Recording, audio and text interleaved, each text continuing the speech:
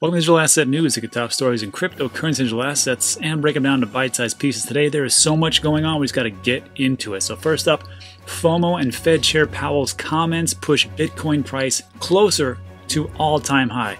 And this has been a pretty amazing 24 hours. And what he said, what Jerome Powell said yesterday, is just par for the course, and it's going to push us even higher. On top of Bitcoin blowing up, also the Ethereum price surges as December 1st launch date was announced for the Ethereum 2.0, and it was declared. And we're going to take a look at what's going on with that, plus a handy guide on how to become a validator with your 32 Ethereum. And finally, we'll round it all out from a question from Dr. Dave, and he asks, "Hey Rob, how can we buy Celsius?" So we'll get into all that, but first take a look at what's going on in the market. So, hey, great day. This is what I've been talking about for the last 10 months on this channel, which was in 2017 when the parabolic bull run came, people lost their minds. And I kind of feel like the same thing is happening. We've got Bitcoin at 15.4, Ethereum at 442. That's amazing. What else is going on? Whoa, XRP up to a quarter. And then we've got Bitcoin Cash at 255, Chainlink at 11, almost 12. I mean, everything is up, and everything should be up because that's pretty much how 2017 kind of led up to that parabolic. And I just have to make mention of this. All the money is made when things are boring and flat, or people are scared and there's a dip. This is not a big, huge time to go, you know what, I'm all in, because you never know what's going to happen tomorrow. I mean, tomorrow people could just come back and go, hey, I'm going to take some profits. And you have Bitcoin falling to 14 or 13 or whatever else it is. Ethereum could also fall down. Everything could fall tomorrow. So again, money isn't made when everything is going through the roof. It's made when it's boring and people don't want to invest when it's dipping. And that's really what it comes down to. And this is a quote that I put out yesterday on my Twitter account. And I just said, hey, look, you're probably thinking right now, man, I wish I had bought more. But you got to just, like I said earlier, just relax. You bought what you could, when you could, and you're way ahead of a lot of other people out there. So in 5 years, whatever you've done before, I mean, if you're at zero, well, maybe you should start to buy something.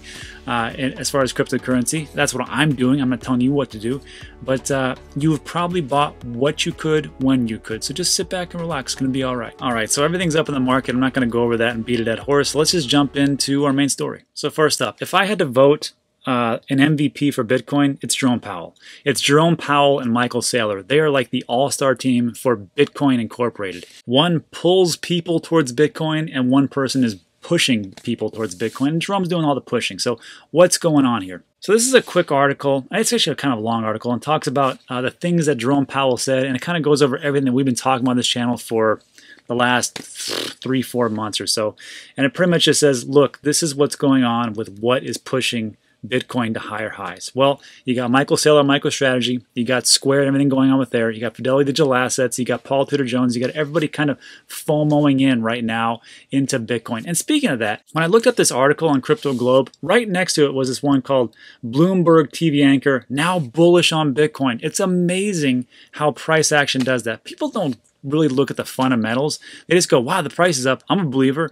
And sure, you can do that, but as soon as things start to turn hairy, that's when people jump ship. And that's why me and you are here right now, and we're going to always make great decisions because we know exactly where crypto is headed. We're not fair-weathered friends. We know exactly what's going to go on. So you know what? This anchor is going to come in, and a bunch of other people are going to come in like, this is awesome, I knew it the whole time. And then when it goes down south, they're like, well, maybe not. And they're gone. Great. Weak hands, get out. Anyhow, so Jerome Powell is talking about more quantitative easing. Fantastic. We like to hear those words. QE, quantitative easing. Me, you, and all the gold bugs love to hear that. I didn't know this, but several high-profile central banks, including the Reserve Bank of Australia and the Bank of England, have announced drastic quantitative easing, or money printing, plans to combat the economic threat of COVID-19. And start talking about MicroStrategy and some other things, but this was interesting. The Fear and Greed Index. Total greed right now, and this is the downfall of a lot of investors. They start to think, you know what, it's going to go up. It's going to go up forever. It's not. And they're going to start dumping a bunch of money into it. good or bad, that's what's going to happen. And it's going to push the price higher up. I don't know if it's going to be a parabolic bull run, but there are fundamentals that we must always follow, and we must not let our emotions get into the fray. That is what I learned in 2017. So when I talk about dollar cost averaging, I'm still talking about it. As the price goes up, am I going to continue to dollar cost average? Yes, but not near as much, because I'm going to wait for a pullback because it is coming, and then I will increase my dollar cost average percentages. But I will always keep buying, just not as much as I do during the dips and the lulls. So moving down, so let's talk about the election day, which was Super Tuesday, and the projected results from various news organizations were all totally wrong. And Lindsay Bell, the chief investment strategist at Ally Invest, told CNBC, it looks like we'll see a split Congress, which, based on history, has been the preference of the stock market. So what does that mean? Well, the Democrats are going to run the U.S. House of Representatives, and the Republicans are going to retain the Senate seats. So there's going to be gridlock. And then who knows who's going to be the president? So those guys and gals are actually going to have to work together for once to actually get things done. But if you're like me, I have no faith in Congress. I have no faith whatsoever. So I don't expect them to get anything done, just like they haven't gotten anything done in the last 4 years. So let's get to the part of where Jerome Powell actually and what he said. And he states, the current economic downturn is the most severe in our lifetimes. It will take a while to get this back to the levels of economic activity and employment that prevailed at the beginning of this year. And it may take continued support from both monetary and fiscal policy to achieve that. Good luck with that in Congress. I just would say that I think we'll have a stronger recovery if we can just get at least some more fiscal support when it's appropriate. You know, when it's appropriate in the size Congress thinks is appropriate, which, depending on who you're asking, Republicans say it's around 1.8 trillion and the Democrats say it's about 2.2 trillion. So basically both estimates are in the T or trillions. And what does that mean? That means you have to print a lot of money. And this is the most interesting part. If you want to get the economy back as quickly as possible to where we want it to be, then really it should be all of government working together. Yeah.